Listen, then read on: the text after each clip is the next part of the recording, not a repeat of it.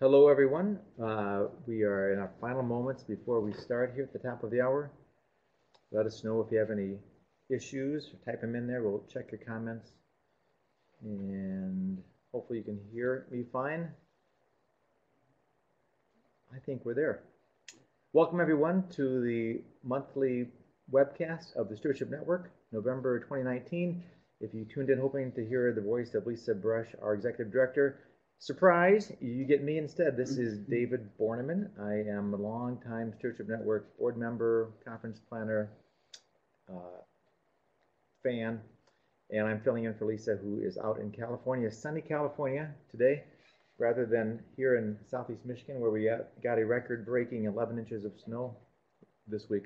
And 5 degrees overnight. And 5 degrees overnight, record cold as well. With me today is Jacqueline Courteau, who is going to be talking to us today about monitoring impacts of deer on vegetation in natural areas. We'll get to her presentation in just a moment. Let me orient you first to this table, to this screen that you're at, if this is new to you. On the left side, you see an alphabetical listing of participants. We're up to 65 and climbing by the moment. Just below that, where it says chat, is a chance for you all to introduce yourselves, tell us where you're from, and also during the presentation, if you have questions or comments, feedback like we're breaking up a bit, thank you for that. Type in your questions, type in your comments there. We will be monitoring those and hopefully getting questions answered. Can you just speak and ask once more if it's still breaking up? How is this still, are we still breaking up a little bit? Sounds like, thank you, Steve and Dave. Is it still breaking up? That's better, much better. All right, that's good. Keep us posted on that. And if you have to toggle connection where it's all right, a few other technical things here that we are getting input in from Rob. Thanks to Rob from the Stewardship Network staff for handling all things technological. If anything else happens or needs to be done with that, let us know. Thank you, Julie. We will try to speak a little louder. Let me tell you a little bit about the Stewardship Network here, if I can get this slide to advance. Rob, my slide's not advancing. All right, hold on. Bear with us here, everyone.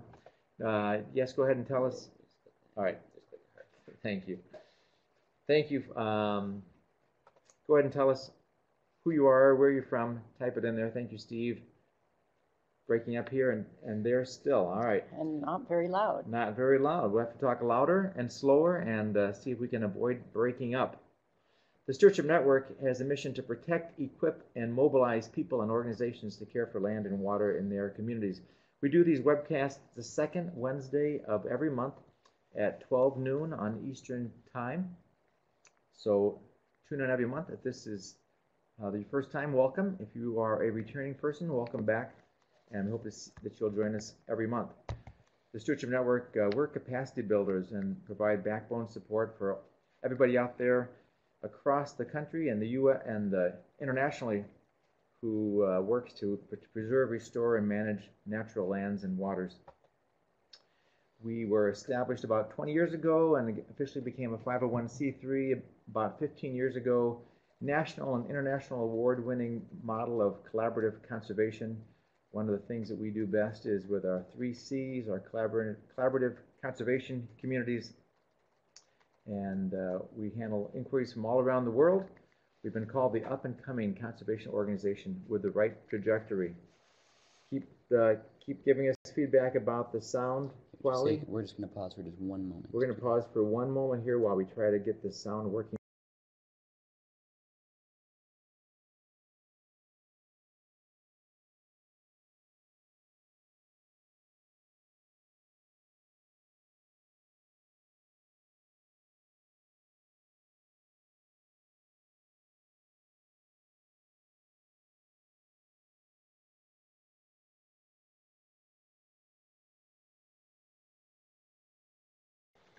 We are back. Let me know if the sound is any better. Rob is trying to work some wonders for us here. While I continue talking about the Stewardship Network and all that we do as a backbone organization, we've got, let me just jump on through these so we can get on. Our collaborative conservation communities are locally defined geographically We've got a bunch of these around the country and more coming online. Lots of interest. If you're interested in learning more about this, you can email the staff at stewardshipnetwork.org. The Stewardship Network benefits from partnership with thousands and thousands of different organizations and individuals. Just a few of them listed here. Lots more on the website. All of you out there on the webcast land are a part of this as well. Besides our monthly webcasts, you can check out our event calendar, the job board. These webcasts are archived, and you can find some wonderful ones that are on the website there as well. Lots of online resources. Save the date. Actually, go ahead and register for this now. Our annual Stewardship Network Conference coming up January 17th and 18th in East Lansing, Michigan. It's always a great time. We have around 400 people there.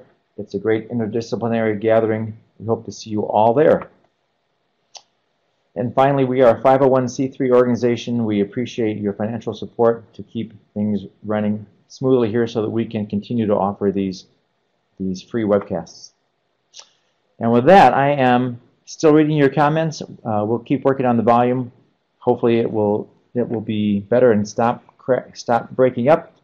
But I want to turn us over to my colleague and friend of many years, Dr. Jacqueline Courteau. I've known Jacqueline since our kids were in school together long ago. Even before kids. Even before kids, that's true. Your first year here. That's true.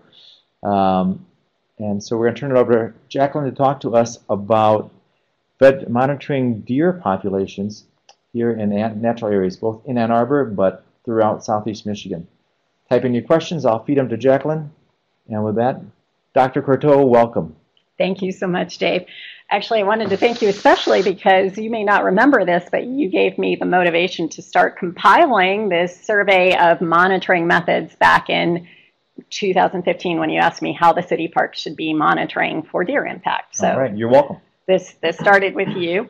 I just wanted to say also that my focus today is going to be on how we are monitoring deer impacts more than really a presentation of specific results. I think an early version of this, the e-blast about this focused on the results rather than the monitoring. But just to give a plug, I'm going to be giving a big data talk on Friday for any of those of you who are local in Ann Arbor. And that will be a time when I will be going over in detail 3 years of data from my studies in 15 different Ann Arbor natural areas. There's also information on the Ann Arbor Deer Management website for the Ann Arbor studies that I've done, and my own website, which is still under development, will have summaries and links to a range of other studies that I've done. But for now, the emphasis is on methods. And I also want to say I'm going to talk really fast because I'm condensing a 3-hour workshop into 1 hour. So I'm going to try and acquaint you with a lot of things, and Dave will pause me if there are questions that I can answer along the way. Yep. So just to give you an overview, what I'd like to start out with is just a brief review of literature that suggests how, quote unquote, overabundant deer affect vegetation. But I'm going to spend the bulk of my talk talking about how do we research and monitor deer impacts to assess local impacts, given that there are a lot of things known regionally. What can we say about our particular sites? And then why are those vegetation impacts important? And I want to step back a little bit and think about populations and species, and then also about community processes and trophic levels and interactions. Just a brief note on the focus. When I talk about monitoring deer impacts, I want to make sure to emphasize that we're not just talking about deer damage, but that monitoring for deer impacts allows us to take the pulse of things we care about, like tree growth and forest regeneration, our spring flora and summer wildflowers and the resources they offer to pollinators, things like biodiversity, how it's changing over time, and how invasive species are affecting it. So I want to emphasize that we can use the concern about deer impacts to understand and track ecosystems better. And then those of you who saw that I was also presenting on nature journaling and connecting to nature, I also have to give a plug for being out and monitoring deer impacts is a great opportunity to take care to wonder. So just making sure that we think about that as well. Briefly, many of you probably have heard of deer overabundance, a term that Dale McCullough introduced in 1997 with a special issue of the Wildlife Society Bulletin that year. Deer are a native but overabundant, or often characterized as overabundant herbivore. They're a generalist browser that exerts many effects, not just browsing, but also non-consumptive effects like trampling and bedding down, nutrient addition. Their antler rubs can also be very damaging to trees. Many studies have found deer impacts on forests throughout Northeast America, and two of the volumes that I show here presented big compilations with a lot of research.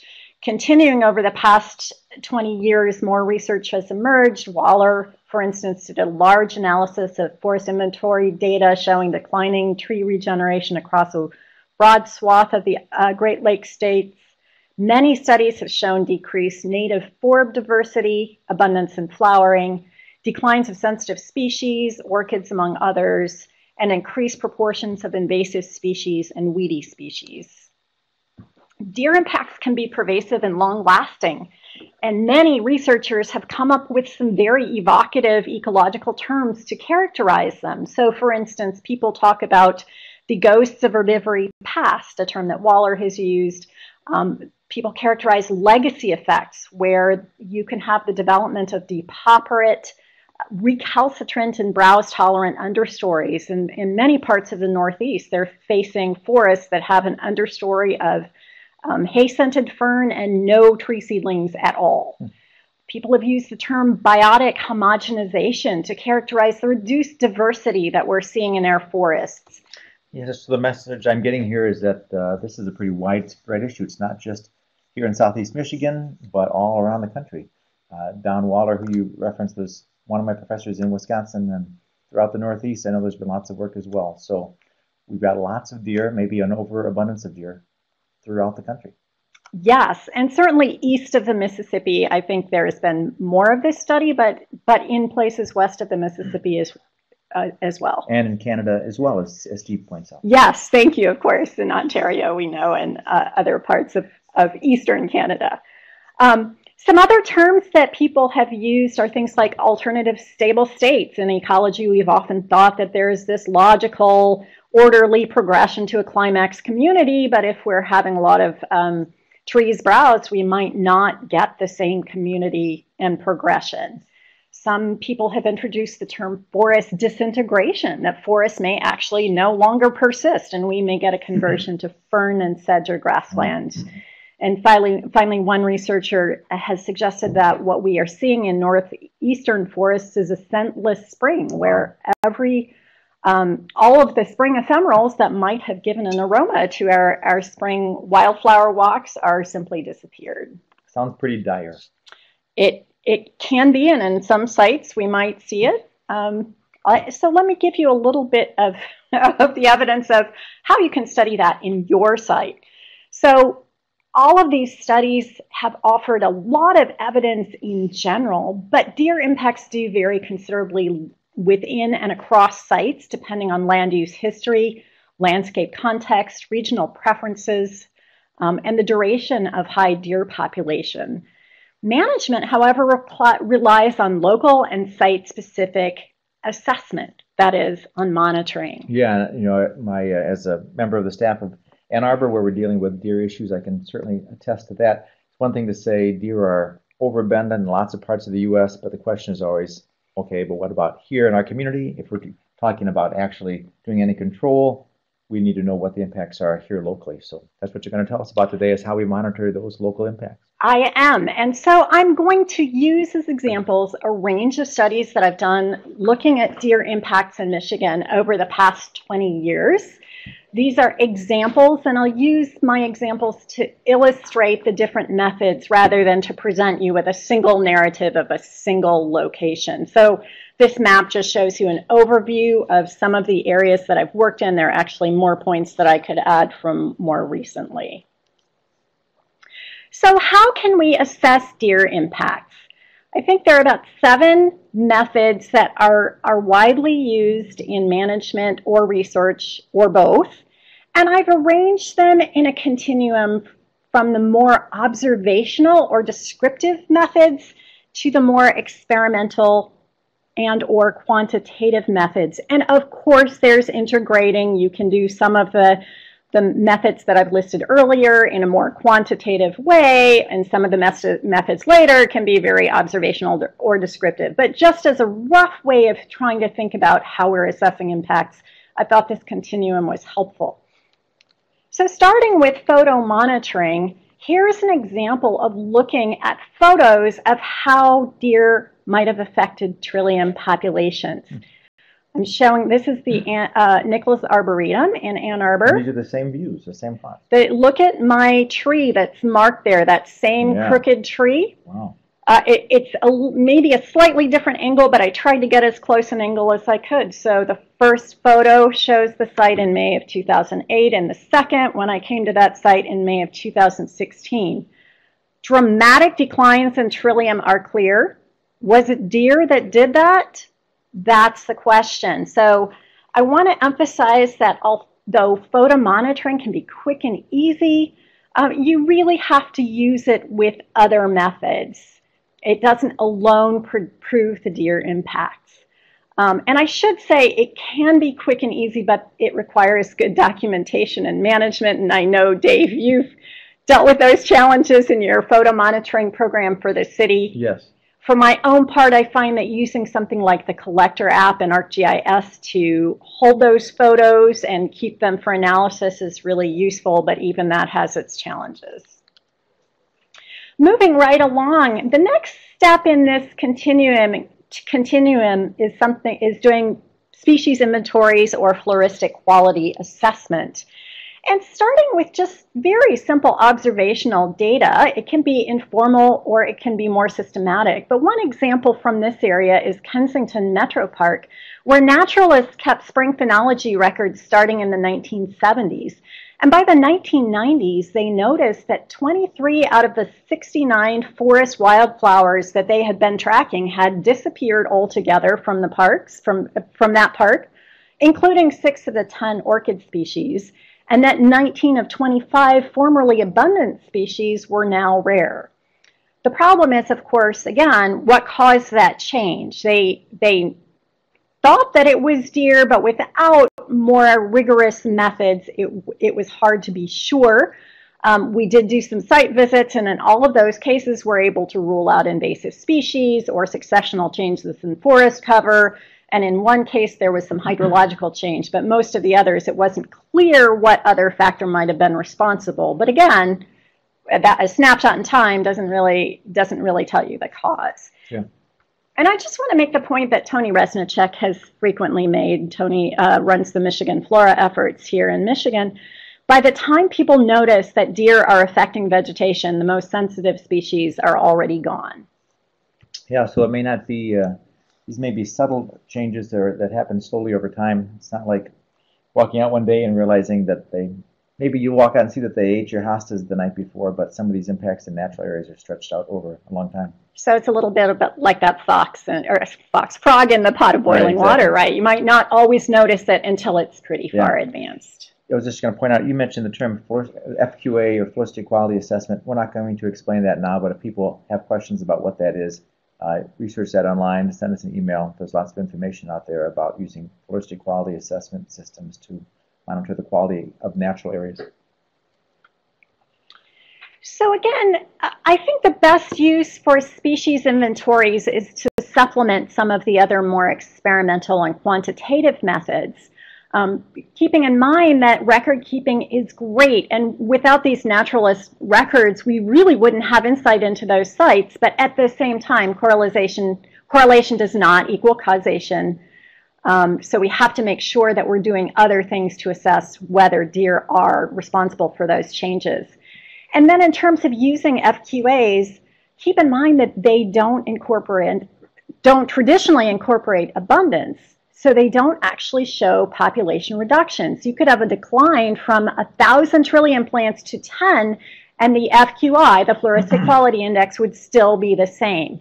There are some modifications, including the universal FQA calculator, that allow you to include abundance, and I would highly recommend that if you're going to be tracking vegetation for deer impacts. Yeah, so FQ, the flourishing quality index number won't change until that species is wiped out entirely. Right. Steve has asked a question: do these suppressions of the wildflowers, these tend to be temporary things, or is it a permanent thing? Once these populations are gone of the trilliums and things, are they gone forever?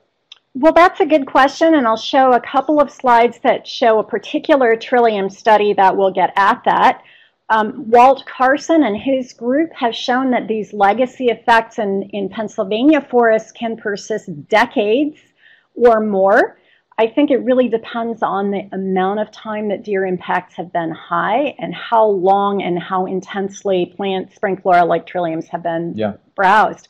In my sites, in my most heavily impacted sites, recovery has been very slow when I protect trillium populations from further deer browse, but in sites that aren't as heavily affected, they rebound fairly quickly.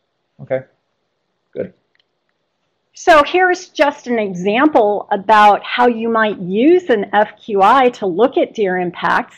We know from the intermediate disturbance hypothesis that you might actually predict that there are more species with deer. But if you're thinking about what kinds of species come in when you have more deer, they tend to be more of the weedy and invasive species. And so in one study that I did, the FQI actually went down. Here in these graphs, the green are the native species, the orange is the inventive or non-native.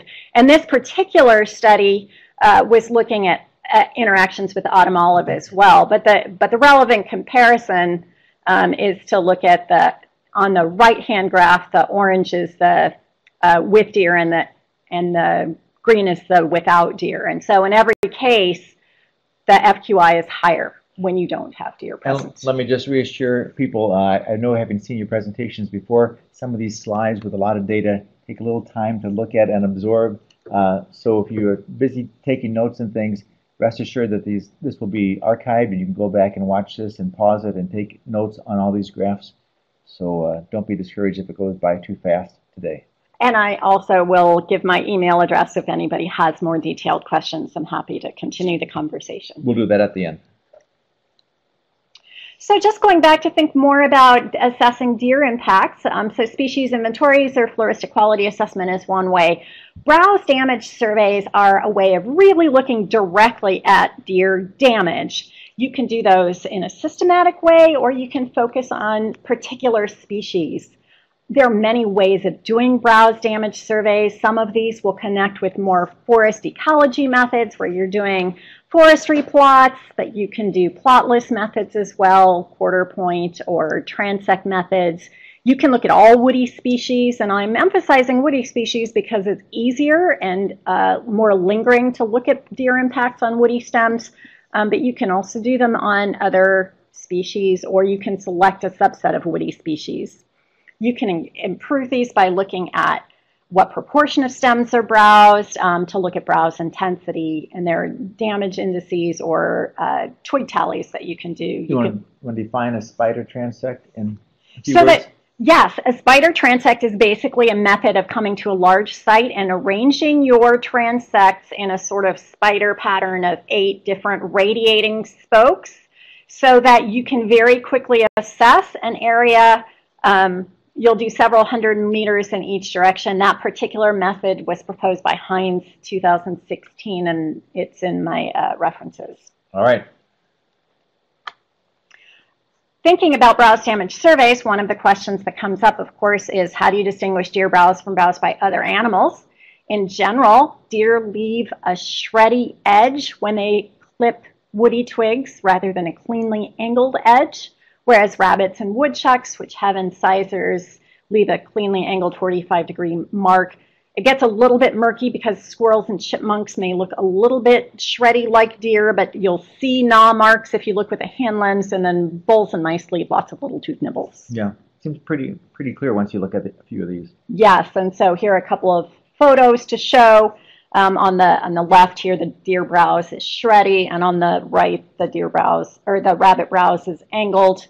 And if you do photo monitoring in a systematic way, Here you can see that this particular stem, this is a red oak seedling, what it looked like before browse, and then how, and you can't quite see the shreds on that image in the right, but I assure you they were there, how it looked after browse.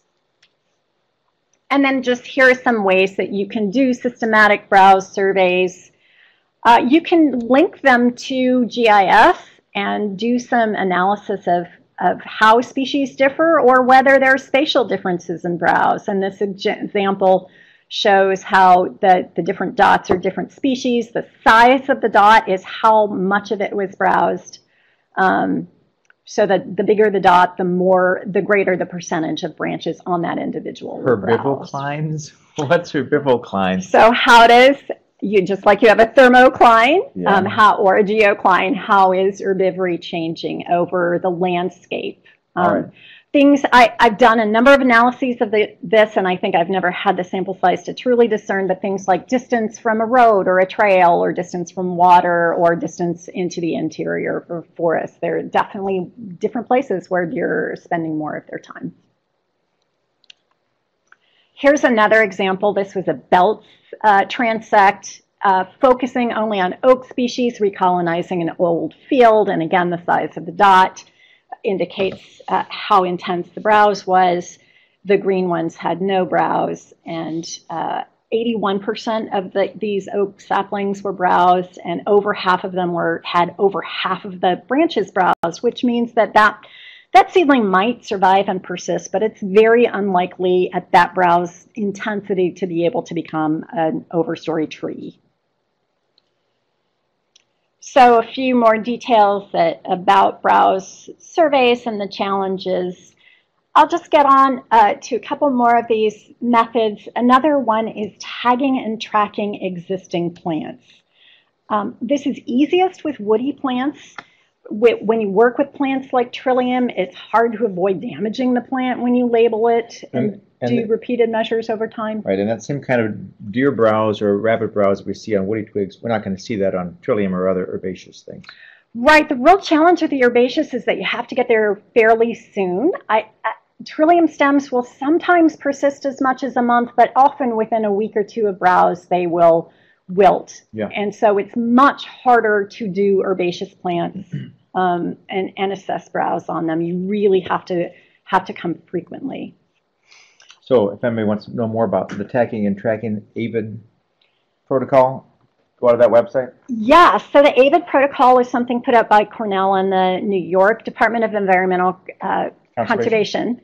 And they have a whole app and a program. It's really focused on New York, but it's a system that they put together to guide citizen scientists through how to set up a plot and how to track both your woody species and your herbaceous species over time for deer impacts. Okay. One of the challenges that I've found when doing tag and track methods is that the tags and the tag plants both can disappear. Tags can be removed by animals, plants can die, it can be really hard to find the tags in the leaf litter again. So I think the tag and track methods, while powerful, can be challenging and time consuming. The analysis can be complicated because if you have plants dropping out each year, it's complicated to do the statistics. Dave comments on something that I think you've seen before, where sometimes the deer themselves, if you tag the trees, the deer may find those tags. They preferentially browse on them? Absolutely. I've heard that a number of times from nursery owners who I've talked to, that any kind of flags or tags deer can learn. Which is why when I tag, I only use a staple on the ground, and which also means that my tag gets covered in leaf litter and is much harder for me to find, but at least I'm not signaling to the deer, hey, come and eat me. Yeah, so you find various creative ways to mark where the tree is without actually putting a tag on that tree, on that little seedling. Exactly.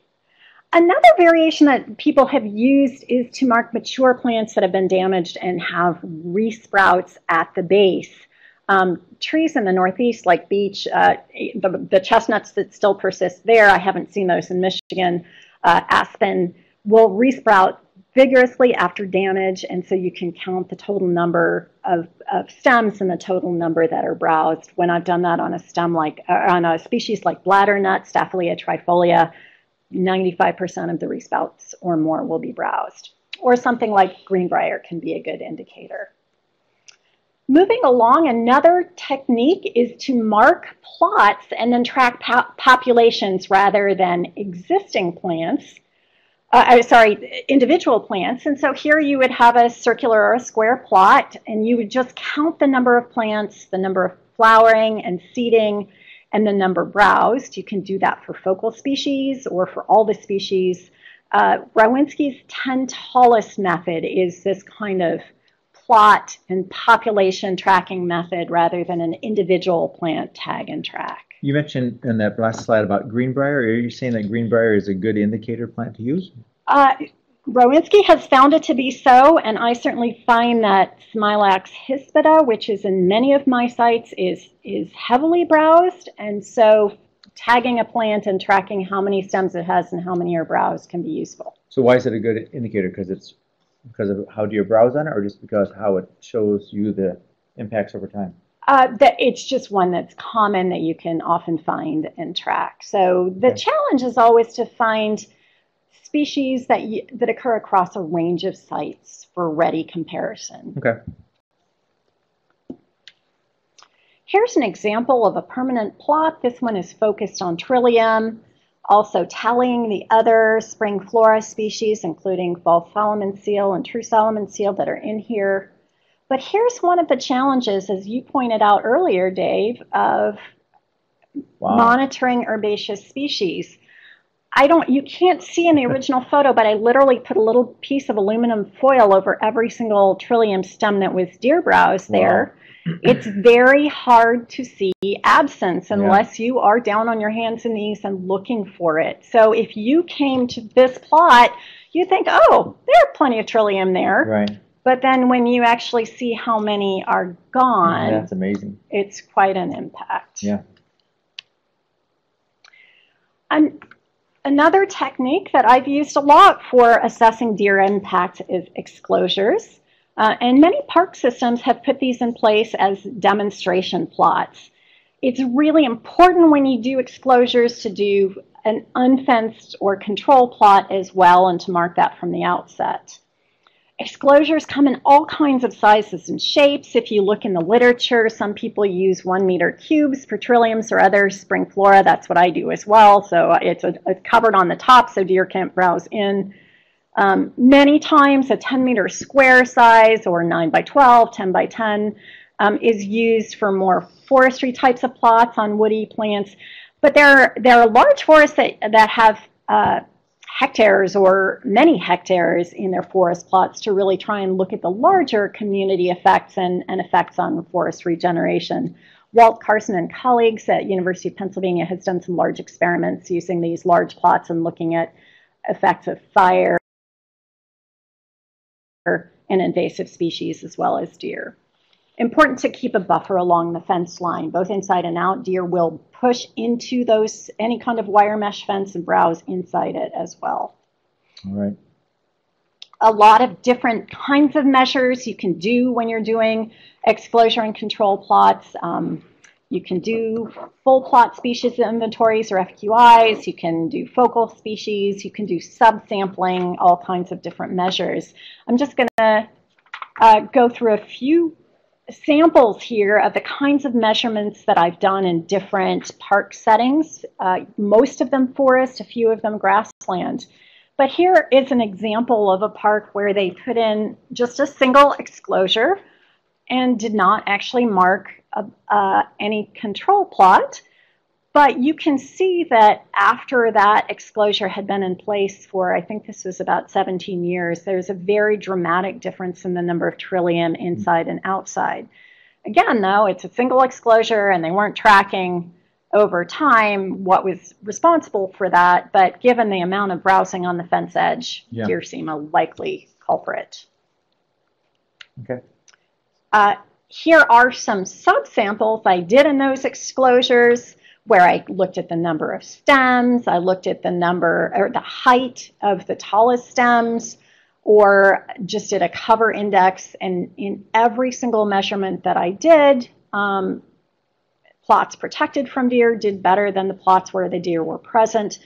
But of course, this was pseudo-replication because these were subsamples within a single plot. That doesn't mean that it's not statistically significant, but it does mean it's not as generalizable as if you had better replication and baseline data that you could compare from the start. Continuing the kinds of measures you can do, there was more diversity and a higher floristic quality index. Another study, similar kinds of measurements, but another measurement that I added, which is very labor and time intensive, is biomass sampling. And that's also a destructive sampling method, so you may or may not want to use it. And it was above ground rather than above and below ground, and there can be some complicated relationships, but just as an example, in this particular setting, there was a much higher biomass in the tree seedlings and shrubs in the exclosure plot than in either the control or a distant control. Quick question from Bob about your Kensington data. Are those published someplace? They are not published. But if people email you, you might be able to get them in touch. Yes, Okay. I'd be happy to share them. Okay.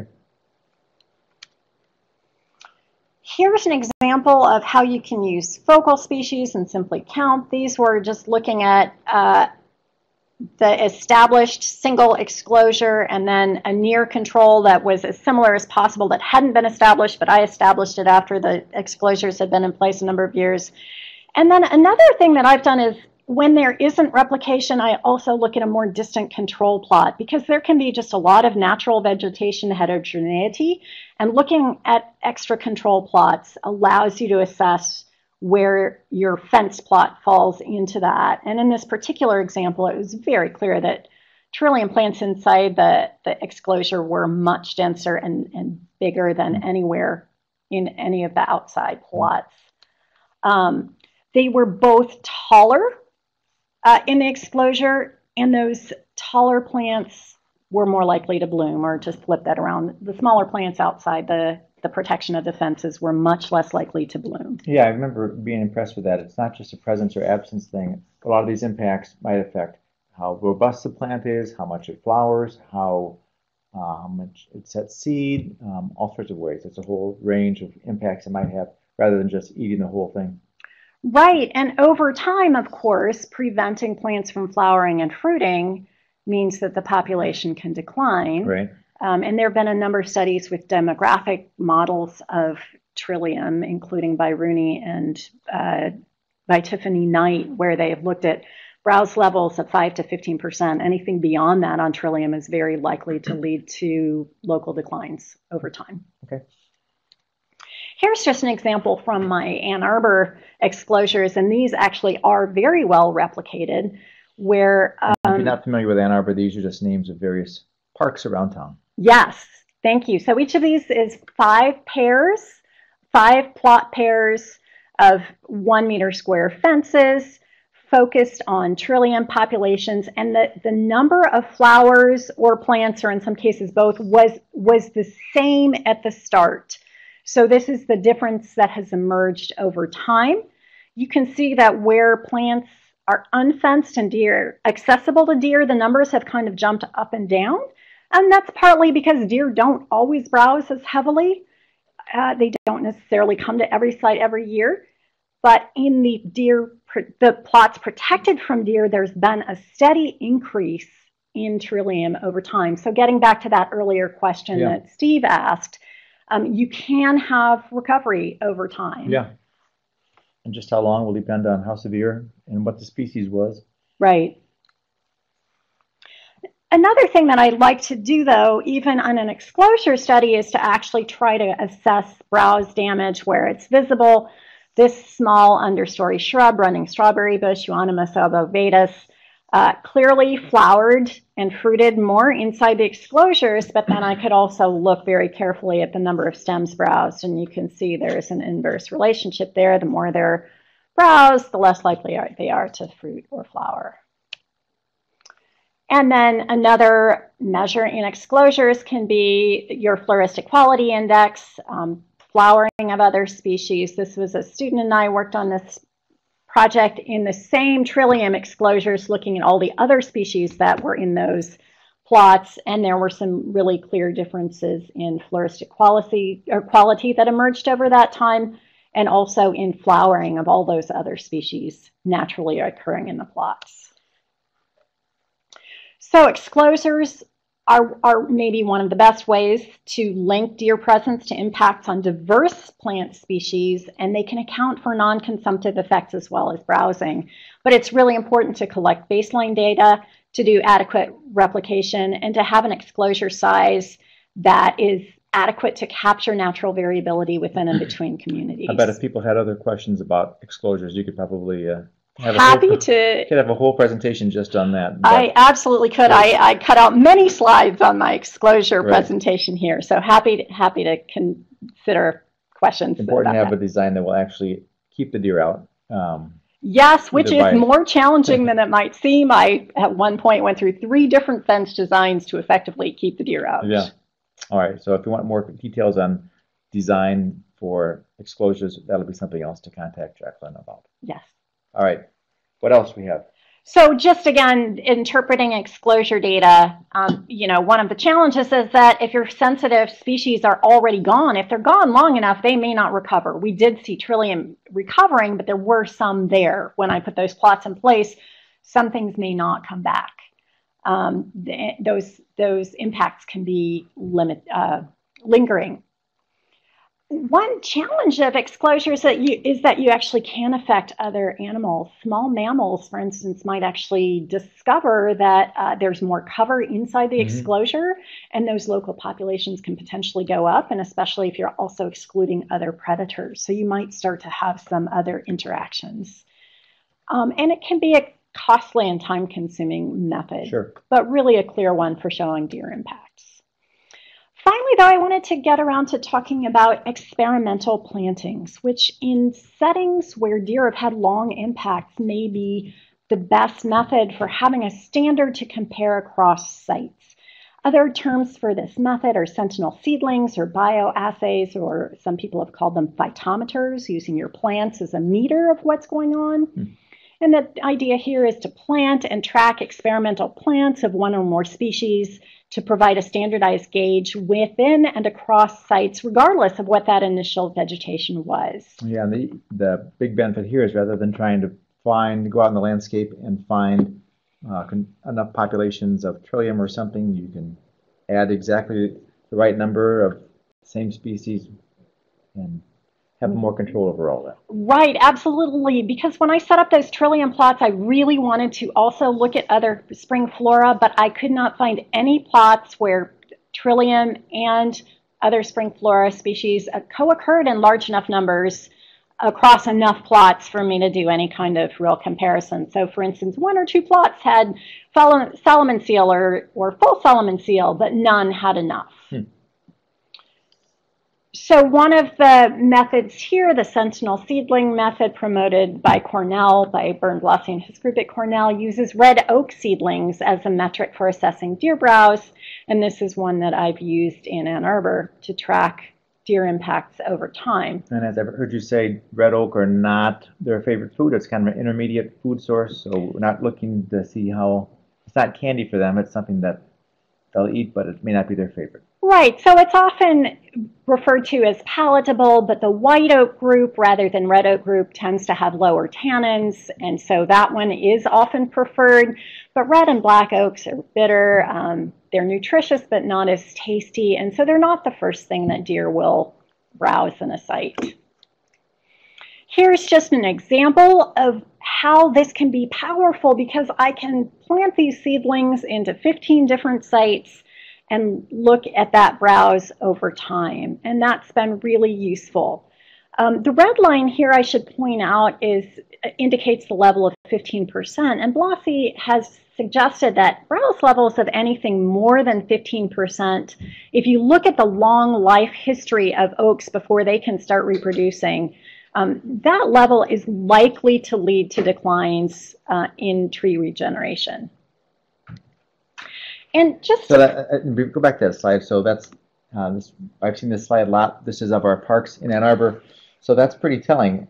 Anything above that red line, above 15%, suggests that those are forests that are not going to regenerate over time because of too much browse. And every one of those sites in Ann Arbor, it shows levels of browse far in excess of that. So, right, a pretty telling slide in my mind. Continued high deer impacts. Yeah. Okay. Now, of course, we know that deer are not the only thing affecting our tree seedlings, and small mammals, including rabbits as well as squirrels and chipmunks, can have quite an impact, in some years more than others. But this graph shows you the red is deer only, the orange is deer and small mammals both. So sometimes they tag team, and one will browse, then the other will browse. Very often a rabbit might browse, and then the tree will resprout vigorously because oaks have that wonderful taproot, but then that new resprout is really tasty to the deer, and then they'll come through and browse. Yeah, that's a good point. You know, we talk a lot about deer impacts, but whatever is browsing those plants, whether it be deer or other small mammals, that can have the same kind of negative impacts over time. It can, and so if your primary interest is getting trees established, it's clear that in some of these parks, given the high small mammal damage, you might also need to think about protecting trees from small mammals. But in many of the parks, deer alone or deer in combination with small mammals are exerting more impacts than the small mammals alone. Yeah. So which monitoring method is best? Yeah, that's the question. It is the question. Well, of course, it depends on your purposes, your site, and context. Blasi and Waller and I are in the process of preparing a cross-method and cross-site comparison, doing both a literature review and a data compilation using several of the different methods that I've described here. So be on the lookout for that. Cool. But I want to move on to think about why these vegetation impacts are important. And so to do that, I want to go back and think of some of our Ecology 101 with populations and species, as well as some of those community processes and trophic level interactions. All of you remember from your basic ecology the levels of organization that we talk about: individuals, populations, species, communities, and ecosystems. Communities are where a lot of the interactions happen between species. So things like competition for water, nutrients, and light. Predation, which is the extreme case of herbivory, where you actually kill the plant. Deer will sometimes uproot them altogether, or they might eat the seeds, killing the future plant. Or herbivory, where it's lesser levels of damage. I think that's a really important point. I know one of the comments we've sometimes gotten from people in Ann Arbor, no matter what species you choose to focus on, if it's red oaks or trillium, people will sometimes interpret that to mean, okay, so we don't have any red oaks seedlings, but is that really a big deal? No matter which species you pick, the issue is not the impacts to that individual species. We're still just trying to monitor the overall impact to the deer that the deer are having on the forest. So I think looking at these broader impacts, recognizing that no matter what species you check or you monitor, it's just trying to give you an idea of the overall impact. But there's a much broader impact. Exactly. Really trying to, and the reason that we choose individual species is that's the easiest thing to monitor. It's much harder to really get at these other interactions, but I'll try to suggest some ways in which these different techniques might do that, and some ways in which we're still struggling, like some of the ecosystem impacts, the impacts of adding all that nitrogen. Hard to say. But just to think now about, so how are these different monitoring methods giving us information about the different ecological levels? Some of them really do focus on individuals or populations, but others, such as browse surveys or exclosures, I forgot to include exclosures here. Exclosures are one of the places that you really can get at those community level interactions. Yeah. And that's one reason why exclosure studies are so important. Cool. Another thing I wanted to talk about is there are direct effects as well as indirect effects, that is, those mediated by other species or the environment. So it's really easy for us to think about deer impacts being just that direct damage, the consumptive effects, you know, the browsing that reduces the growth or flowering or may just kill the plant altogether. I've seen antler rubs that kill thin-barked shrubs. Trampling can break off stems. Some of the oak seedlings that I monitor in the city parks are just broken off by trampling. Yeah, with the antler rubs, we've seen a lot of browse, and it seems like being browsed once or twice, most of the plants can recover. But I've seen, many trees killed by just one antler rub by a vicious buck or an aggressive buck. About 70% of that witch hazel shrubs in my backwoods have been killed by antler rubs. Oh. And I was just watching an 8-point buck out my window this morning. But I think it's also important to remember that there are all these other associated effects, the non-consumptive and indirect effects, things like soil compaction, which is a microsite disturbance. It can open places for weedy plants to seed in. The reduced cover from both browsing and trampling can affect the microclimate. So you can have an increased soil temperature and decreased moisture, and then that can further amplify the stress on plants that have been browsed. So I'm certainly seeing places where mortality is higher, where the plots are not protected by fencing, not simply because of browsing, but also these other effects. Things like seed dispersal, nutrient alteration, and so on. And then finally, differential browsing or differential tolerance by the plants of browsing can alter the competition. We talk about competitive hierarchies. So if native plants are being browsed more heavily, that might give non-native plants an edge indirectly. And here's a graphic from the U.S. Forest Service to try and talk about some of those indirect effects, which we might talk about first order, second order, and third order effects, depending on how many intermediate actors there are in that process. There can be small mammals, invasive species, fire suppression, invasive earthworms in many of our northern forests. Deer impacts depend on the interactions, but they also might be a driver. So just as a final example, I want to talk about an ecological process of forest regeneration. Well, what are the components of that? We have pollination. If we're thinking about oaks, pollination is by wind, so we don't have to worry about all the pollinators that might be in trouble in the systems, all the insect pollinators. But they have to set seed, and they're often affected by weevils that eat the seeds. Then those seeds are dispersed. The seeds might be eaten by all kinds of wildlife in our forests. There's the germination process. And then once those seedlings germinate and start to establish, then there's competition for water, nutrients, and light. And that's when herbivory might happen. So I just wanted to point out how deer actually affect every part of that process. I've come to think of them as the apex predator in oak regeneration. On the one hand, a lot of acorns are damaged by weevils before they're even dropped to the ground, especially in areas where fire's been suppressed. So deer obviously aren't responsible for that. But they do, in fact, eat a good number of acorns. And then of acorns that fall, and I did an experiment where I protected the acorns from any seed predators, and there was significantly lower germination where deer were present. And I can't tell you exactly the mechanism, but I think it's those microsite or those non-consumptive effects where it might be there's less cover, less moisture, hotter temperatures are leading to the lower germination.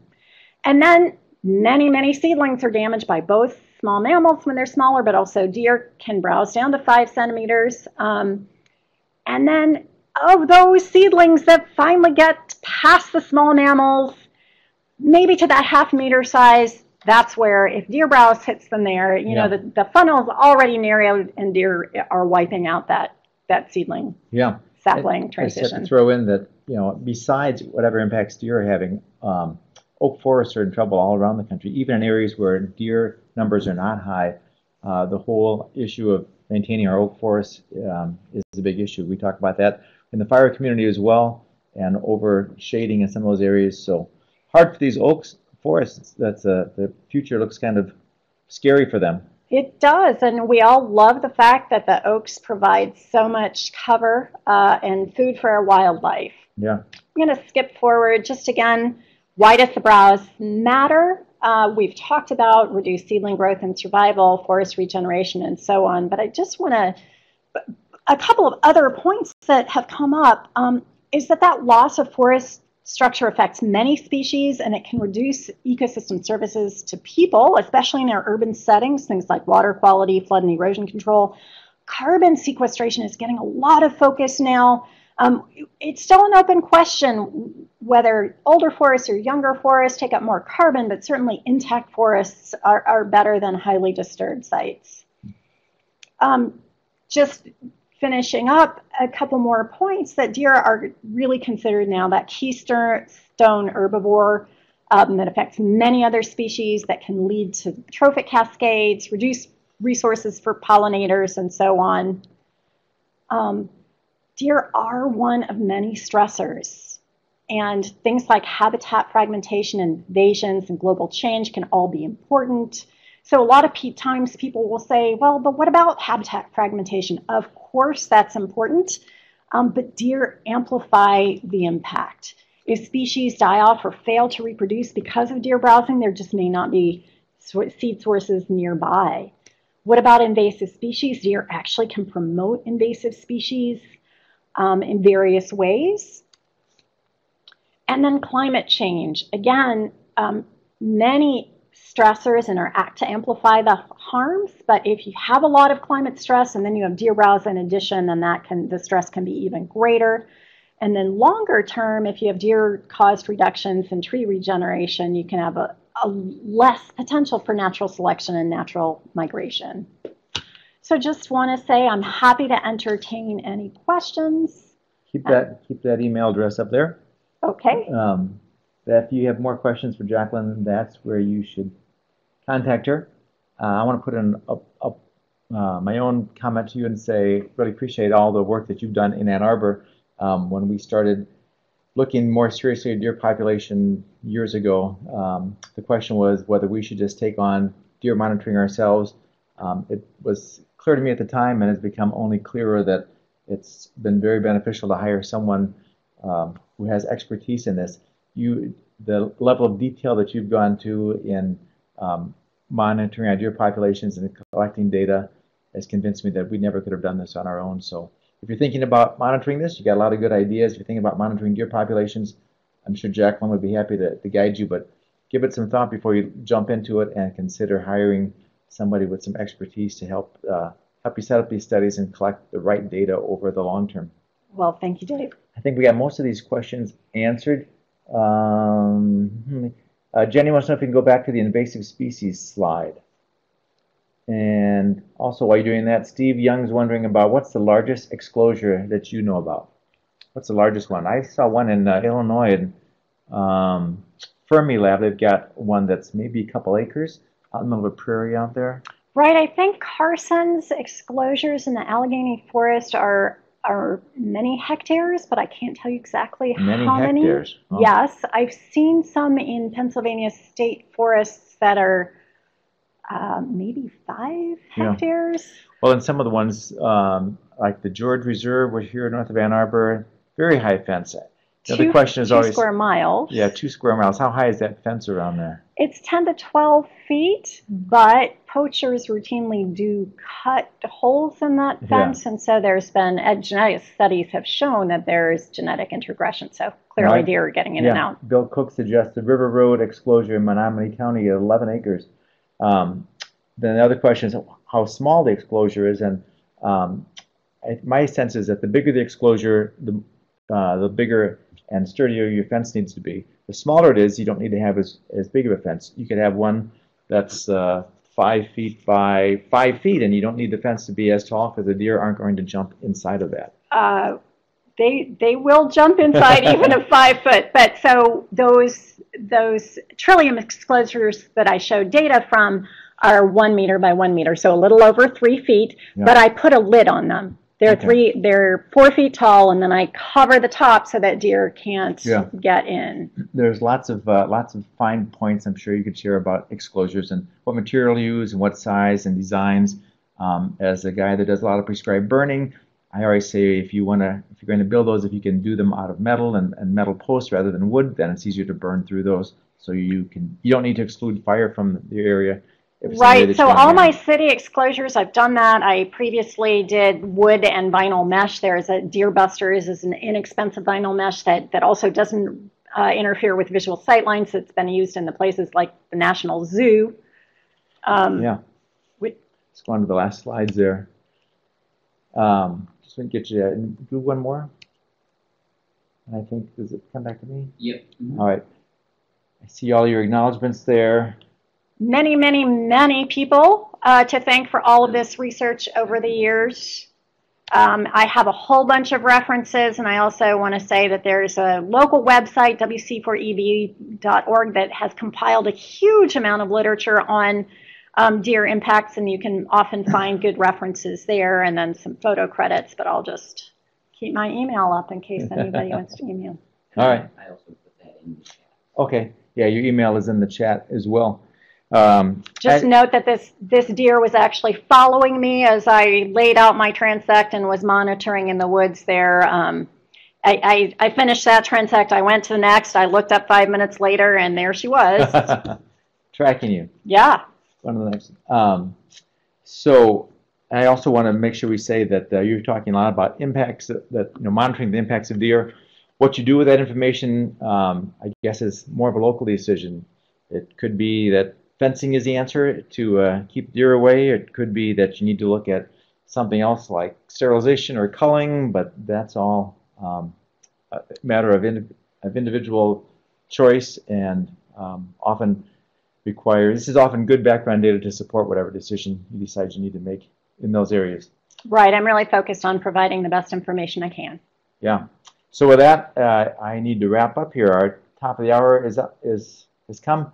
Jacqueline, thank you so much for sharing all your expertise with us. Really interesting last hour, and I know there's lots of other data out there that people could, or other questions people might have that they can contact you about. As we close, I will remind everybody to come to East Lansing, Michigan, January 17th and 18th, and join us for the annual conference. We hope to see you there. It's always a good time. Probably Jacqueline will be there. She and I are part of the conference planning committee. Should be a great conference coming up again this year. As always, thank you for your financial support of our 501c3 organization. And come back next month, December 11th, the second Wednesday of the month at noon Eastern Time for our next webcast. And with that, I believe we're all done. We might stick around here for a minute after we turn off